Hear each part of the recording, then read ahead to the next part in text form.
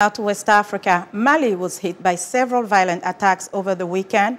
A Malian army spokesman says a gunman killed 10 civilians in an attack Saturday on the village of Gaberi in northern Mali, just a day after Islamist gunmen raided the Byblos hotel in Sevare, 600 kilometers northeast of the capital, Bamako. At least 12 people were killed in the hotel attack, including a United Nations staffer. Jillian Kitchener of Reuters has more on the hotel siege.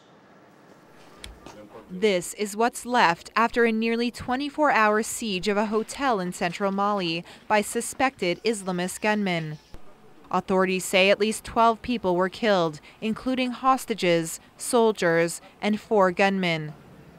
The terror finally came to an end before dawn on Saturday, after security forces stormed the building and released some of the United Nations workers who had been trapped inside.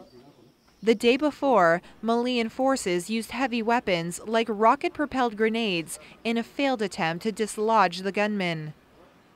The attack on this, now quiet but bloody scene, was the latest in what appears to be a growing Islamist campaign against Malian soldiers and UN personnel. Now, just days before the attack, a Malian Islamist militant under an international arrest warrant was freed from detention in Mauritania, according to a group investigating crimes by Islamist insurgents during their occupation of northern Mali.